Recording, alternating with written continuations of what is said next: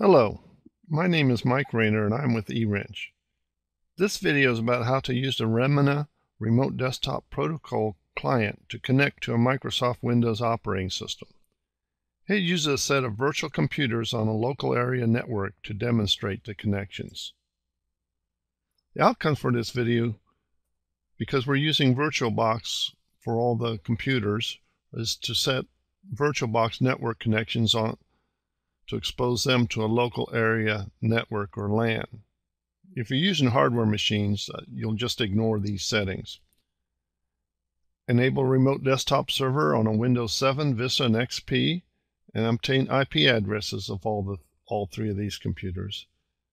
And third, use a Remmina remote desktop client in Ubuntu 12.04 to connect to Windows 7, Vista and XP computers. Requirements: Microsoft Windows 7, Vista, or XP, any edition except Home Editions. Home Editions cannot act as remote desktop servers. Ubuntu 12.04 desktop, all updates applied. And all systems should be on the same LAN or local area network. This video only covers remote desktop connections on the same LAN. And all systems should use the same keyboard mapping, not one with a Chinese keyboard and one with a German. Background info.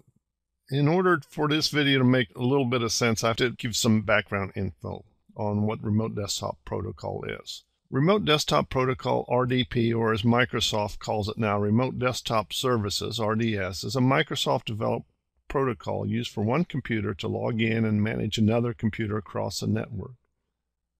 RDP, by default, uses port 3389 to communicate with other computers. A port is similar to a phone number. If a software program is listening at a port, it will try and answer the phone or port. If no software is listening, the call will go unanswered. The computer making the call across the port is known as the RDP client. The client calls to the RDP server, and hopefully, Remote Desktop is enabled on the server machine to answer the call. Most Microsoft Windows operating systems, except Home Edition, can be remote desktop servers. Ubuntu 12.04 comes with a remote desktop client called Remmina by default. You can use Remmina client to connect to Windows machines without installing additional software on the Windows machines. If you wish your Ubuntu machine to also become remote desktop server, you have to install software such as XRDP. Although not covered in this video, RDP clients can easily connect to your RDP servers from outside your LAN or the internet. Because of that, I have to give a disclaimer. The information given here is for remote desktop connections across a single LAN. If computers in your LAN are not secure, if your LAN is exposed to the internet, you may have additional security issues. The internet is too wild a place for a video to cover all these security issues. That's it for just reading off the screen. What you'll see next is the actual demonstration. If you are testing out remote desktop connections inside VirtualBox, you will have to make the following configuration setting to each virtual machine that you want to use for a remote desktop connection. Here I have a group of virtual machines called remote desktop connections. Open them up. And one's an Ubuntu, one's a Vista, and one's a Windows 7. And each virtual machine on the network setting, what you'll have to have is attached to bridge adapter. By having it attached to bridge adapter, this allows all computers to be on the same local area network or LAN. You should have a router or DHCP server, which stands for Dynamic Host Configuration Protocol server on your network. The DHCP server assigns each machine an IP address, and by having these virtual machines exposed to the same DHCP server, that will ensure that all the machines will be on the same LAN. Of course, this could also expose your machines to any other machines on your LAN and possibly outside your LAN. Make sure this is bridged adapter. Over here it says display, and then it says remote desktop server disabled. Go ahead and leave that disabled because this refers to something internally in VirtualBox. This allows VirtualBox to actually talk to all the machines inside VirtualBox using the 3389 port, which is used by Microsoft, and make machine be a remote desktop. This internal, leave it disabled because we're not configuring that. I would also consider giving each video machine the same amount of memory. See how this Ubuntu machine, RDP Ubuntu 01, has 12 megabytes of memory, but the RDP Vista video memory is 27 megabytes. This was an automatic configuration setting when the machines were first created. So I'm going to go and change this display setting to 27 megabytes. Hopefully this will help the machines when they talk to each other update their displays easier. However, in all honesty, I'm not sure that this will have any effect, but it may. So that's it for any settings you might need to make if you're using VirtualBox to play or have your different virtual machines remote desktop to each other. In order to create a remote desktop connection to a Windows machine, you need to enable remote desktop connections on the machine. Enabling this connection makes the Windows machine a remote desktop server. Unfortunately, Home Edition's Windows cannot work as a remote desktop server. Also, you should make sure each user logging in from a client machine has an administrator account on the Windows machine and a password to log in. We simply click Start, right-click on my computer, Properties, go to Remote Settings, and we've got three options. Don't allow connections to this computer, allow connections from computers running any version of remote desktop, less secure, and allow connections only from computers running remote desktop with NLA or network level authentication. Our choice to have an Ubuntu machine use remote desktop to log into this computer is to allow connections from computers running any version of remote desktop. Click OK. Don't have to select users because administrative users are allowed in. Simply close this. And one thing we'd like to do with the Windows is I like to restart it to make sure that all the settings are made. Windows Remote Desktop Connection changes the firewall settings in Windows Firewall and probably make some other internal connections.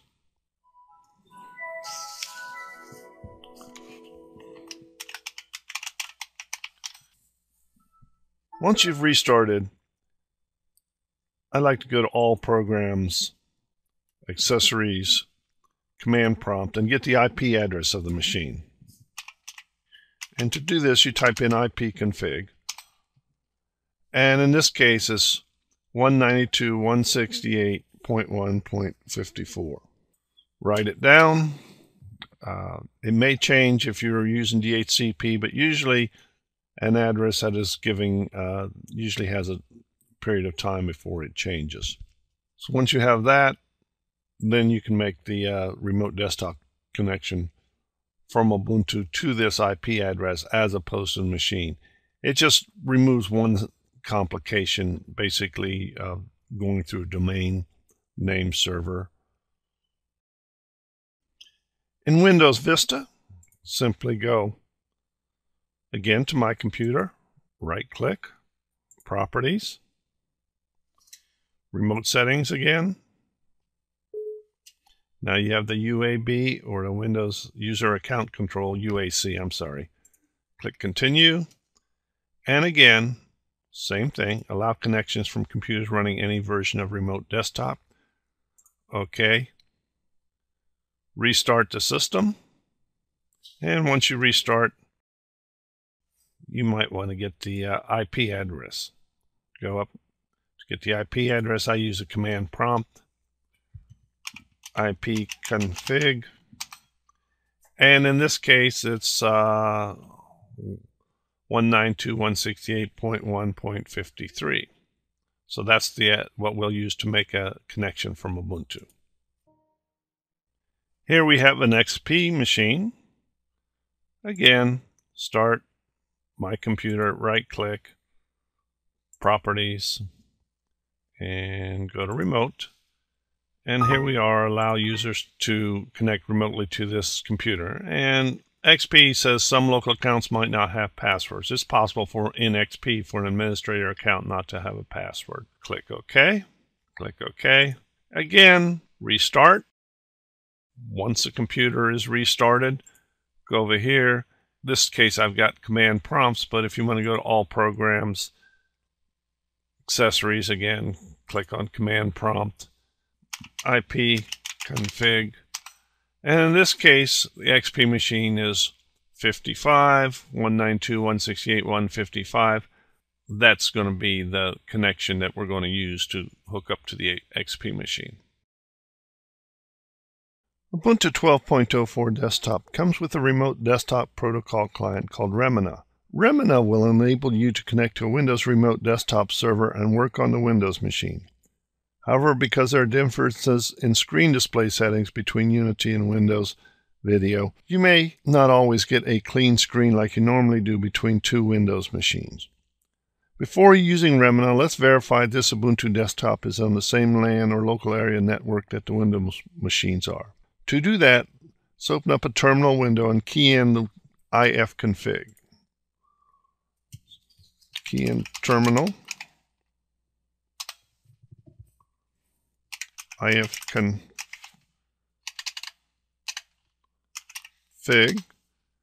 and here we have an IP address of 192.168.1.52.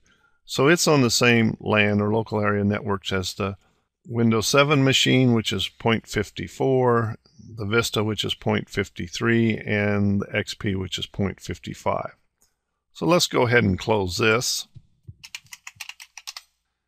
And let's look for Remmina. And here's the Remmina remote desktop client. So open it up. And let's also lock to the launcher. I will be creating 3 different connections, one to each one of the Windows machines, Windows 7, Vista, and XP. In these connections, I'll be using the IP address of each Windows machine that I obtained earlier. Because desktop IP addresses normally change, it would be best in a production environment to use a computer name.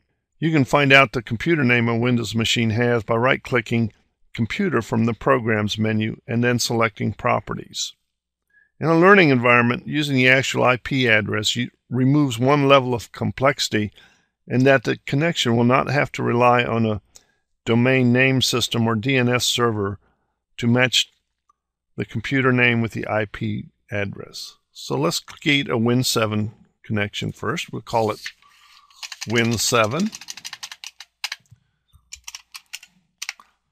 Verify that we're using the RDP, or Remote Desktop Protocol. Remmina allows you to use a few other protocols. And 192, we're going to use the actual IP address as opposed to 0.1.54. And we're going to use the client resolution. Well, let's put in an administrator user on the Windows 7 machine. And the password. We're going to use the client resolution, and we're going to use actually go up to high color 16 bits. And in the advanced, we're going to make sure that we've got the fastest quality. If you go to a medium quality or a high quality, sometimes I've found that the connection hangs up and stops working, and I guess it's just too much back and forth. Click on go back to basic. Got everything here. Click on save. So let's create one for Vista. Give it a name. Doesn't matter what the name is, just so long they're not the same. RDP server 192.168.1.53. Username, administrator on the Vista machine. Password on the Vista machine, and I'm going to go again to 16 bits. Now, RDP will support all of these, so there's no problem with that. I'm just trying to get as much color as I can. Click Save, and then we're going to create another one called WinXP 192.168 0.1.55. Again, a user on the administrative user on the connection. Use client resolution, and again we're going to go to a high color 16-bit and keep it at the quickest connection. Click Save. So let's go ahead and let's test our connections. Let's test the Win7 connection first. Simply click on here, double click, and since connecting to Win7, do you want to accept the certificate? Click OK. So here's our Win7 machine. You'll notice that we don't get the nice colors, but we can go in here, and this is a basic machine. We can go in here, and let's go in here and see if we've got any files that we can see. Document pictures library, sample pictures. So here we are. We've got, you can actually see the actual pictures in the pictures library. Just the background color is not coming in. So let's close this one. Start. Log off.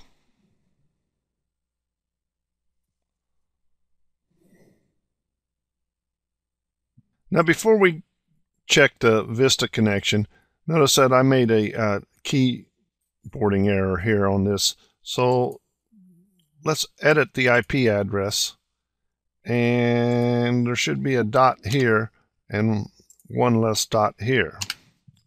So 192. And we're going to save that. And now let's check the Vista connection.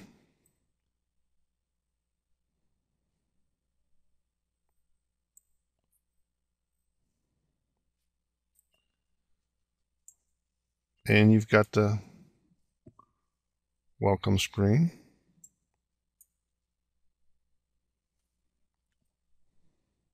Now this connection right here is a hung up connection. So let's close it. And sometimes Remmina hangs up, and we'll just close it from up here. Windows Vista's up. So we're going to force a quit. Open it up. Let's try again. This time the connection is good because we've got a black screen. And again, we go to Start, and let's right click, and we're just going to explore. Move this up. Go to Pictures, Sample Pictures.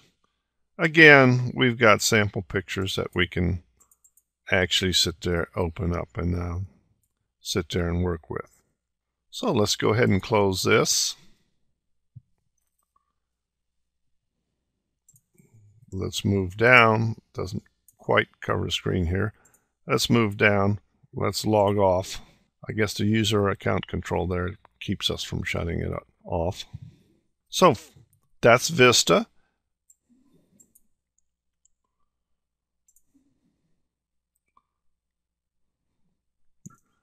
Now we've got a nice blue screen in our XP connection, and of course it's doesn't take a big footprint as the others. Well, let's go to explore. Let's look for some my documents, my pictures, sample pictures. Again, you can see what you've got. So all three of them work. Thank you.